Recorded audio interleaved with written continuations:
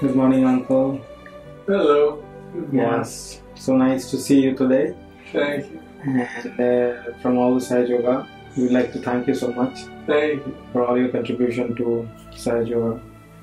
And it's a very our privilege that you agreed to talk to us Thank you. for some time. So, Uncle, we would like to know a few things from you as to if you could briefly tell, like, how did you meet Srimataji? And Okay. I was a seeker since very young age, but my seeking was mostly through reading. I read about many things related to spirituality, classic yoga, and so on. So this went since the age I was 14 or so, up to 93. When I was abroad as a visiting professor in Princeton, and then they made a public program, Sahaja Yoga is there, and they let a leaflet in my mailbox. Then for the first time I came to an event, and that's how I got my realization. And this was 6 March 93. So I met Srimataji physically next year, 94, in Cabela. I came to Adishakti. so, what was your experience like of Kundalini? Like, when did you feel your energy? Like, was it instant or? It was fantastic. I felt I had my realization when I came to the program. Before it started, I felt something cracking here. And then this compulsion to read stopped.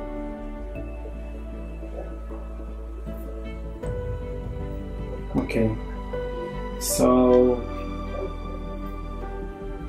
I would like to know the secret.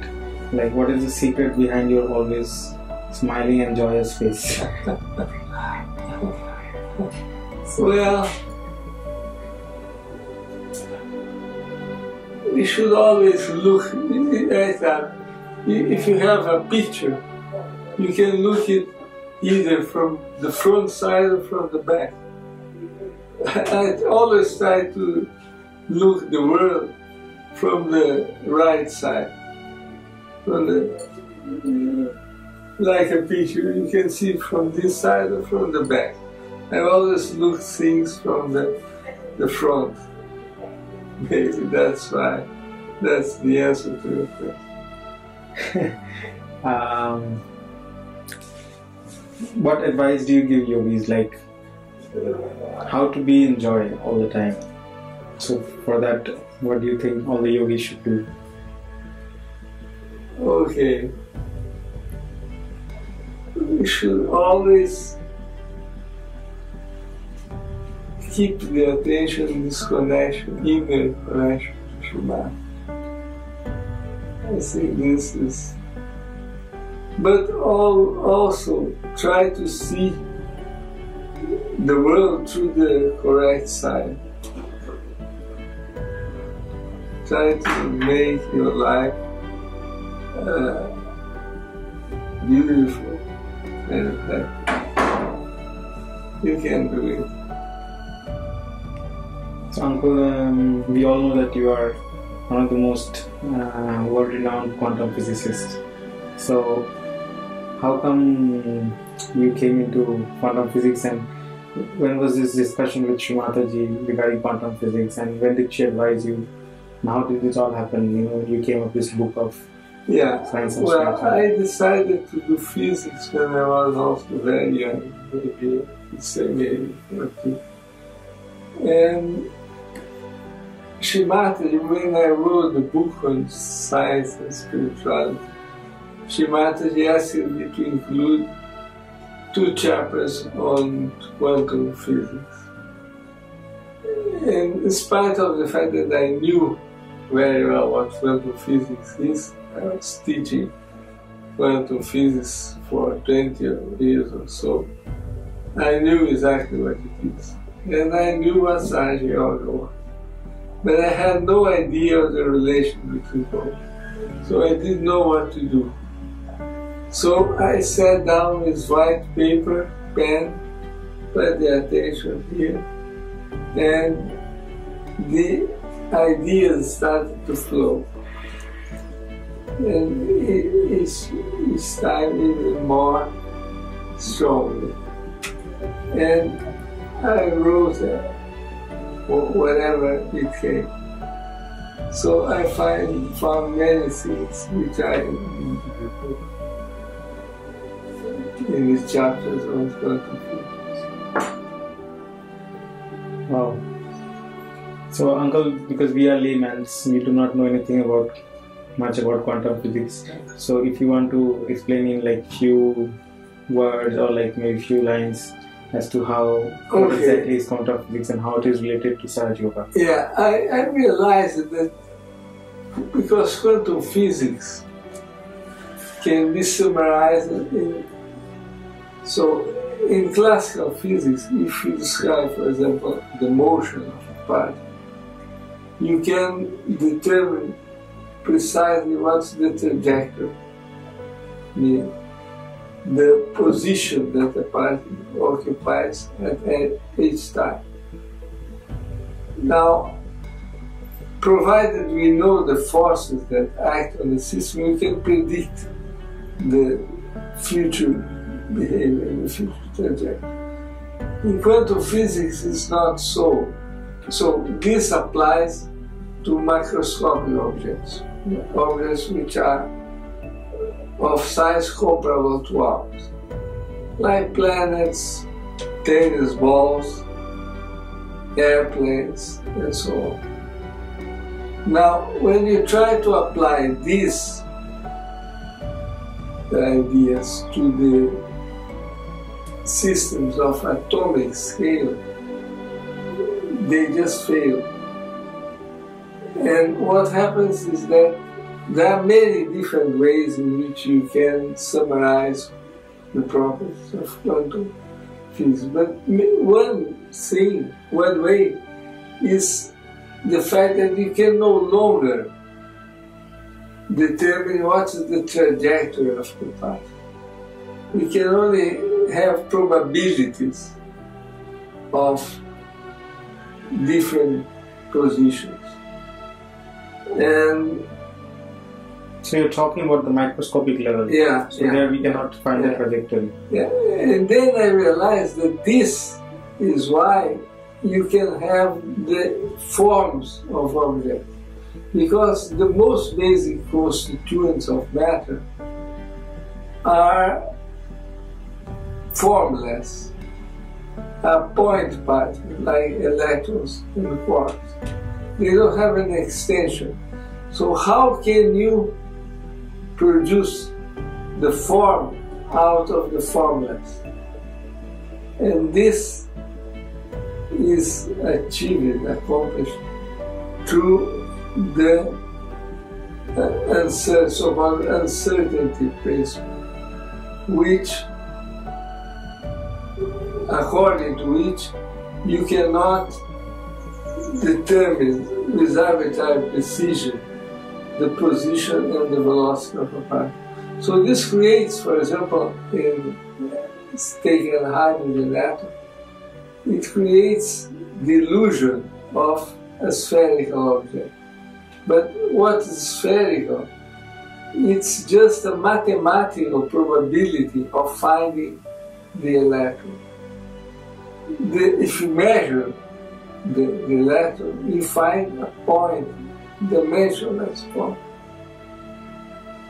So, in order to have the illusion of the forms that we meet in our everyday life,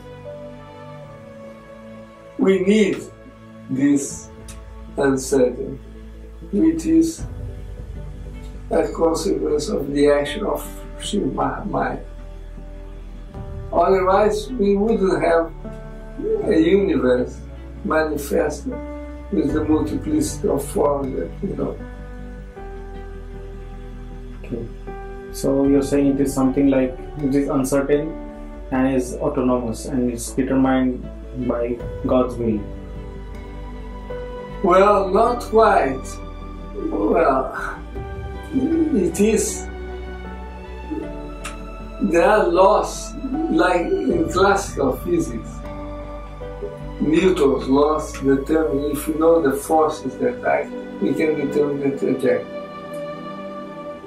Here in quantum physics, if we know the forces that act on the system, we can determine the probabilities of this particle motion. Mm-hmm. So this is a precise mathematical way to determine. So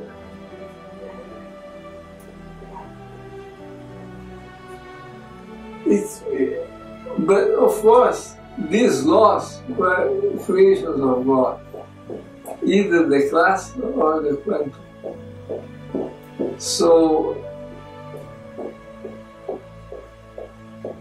I wouldn't say that these probabilities, the fact that there are probabilities, mean this is the will of God.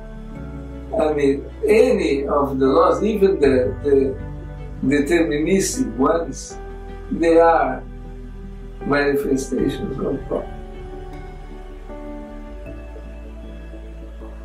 Okay. So, just deviating from quantum physics a bit. So how do you see the intersection of science and spirituality? Like, what is that point where the scientists would question that, okay, this is where we don't have answers in the present situation today? Yeah. Science brings us to one step of God. So it brings us towards spirituality, because studying the universe, the nature, we find the footprints of God. But it takes us to one step of God. Science cannot do the last step.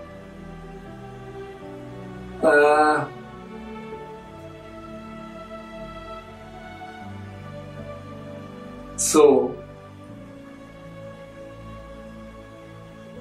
science, for example, one good example is the Big Bang. Because science reached the conclusion that the universe didn't exist from infinite time. It started to exist about 13 billion years ago, and all the matter, energy, space and time started to exist at that moment. So the question is, what was before the Big Bang? And according to an Orthodox scientist, scientist would say, you cannot ask this question. But I think this is at least lack of curiosity. So we can try to figure out what was before the Big Bang. Like, for example, time didn't exist. So whatever existed before should be beyond time, means eternal. Space did not exist. So whatever existed before should be formless, because the forms manifest in the background of space. So I think this is a good example of how we can reach a point where science cannot go further, because the laws of science are expressed in the background of space and time. So if space and time didn't exist, You cannot. I mean, you cannot use the scientific methods in order to describe.